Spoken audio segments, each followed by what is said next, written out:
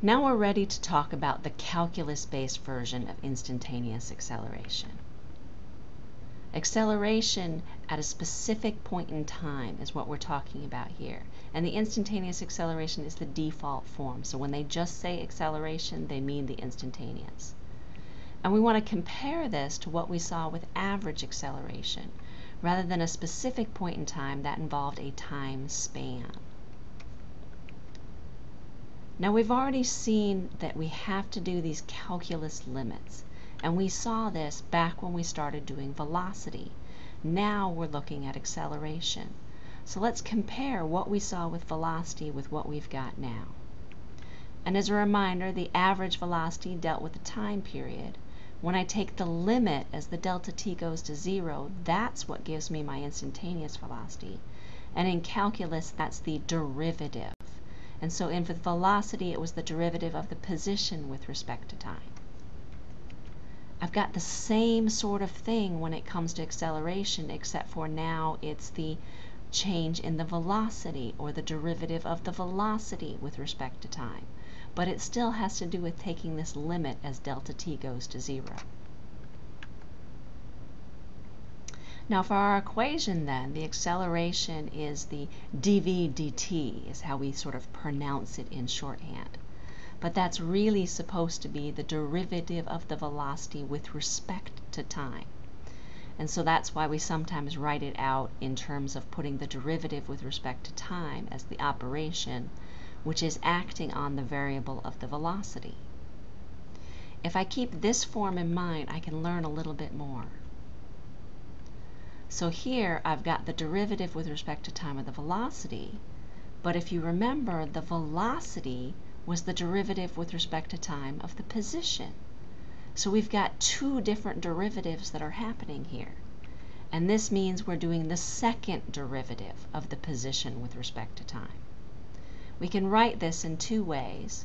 One is to note that it's the derivative operation which is squared because I'm doing it twice. Or in shorthand, it's d squared x dt squared, but it's really better to start pronouncing this as the second derivative of the position with respect to time. Now the process. It's the same sort of process we used in velocity, but now we've got two different paths we can go. If you're starting with a velocity function, then you can take the derivative of that velocity function and then evaluate that derivative at a specific time to find your acceleration at a particular time. If you start with the position function, you have to take the derivative twice and then evaluate it at a specific time. So let's take an example of this taking the derivative twice. So we're going to start with a position function. And like we did with our velocity examples, we're going to start with a polynomial.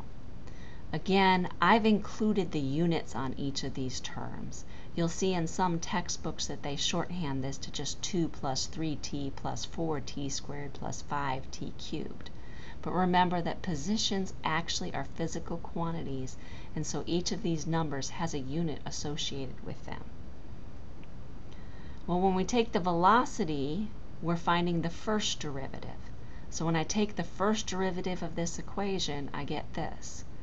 Again, if you're not really familiar with your derivatives, you're going to have to practice this, and you might want to go look at the separate video describing how to take derivatives of polynomials. Once we've gotten this velocity equation, which is the first derivative of the position, you then want to take the second derivative. So we've taken the position. The first time we do the derivative, that's giving us the velocity. The second time we do the derivative, that's giving us the acceleration. And notice that we reduce the number of terms each time because the constant terms fall off or go to 0 each time we take a derivative. Now if I wanted to find the acceleration at a specific point in time, I just have to fill that time in for t, multiply out and add in. This gives you just the basic introduction to the calc-based view of acceleration. You're going to have to practice that, and your teacher's going to show you some more examples.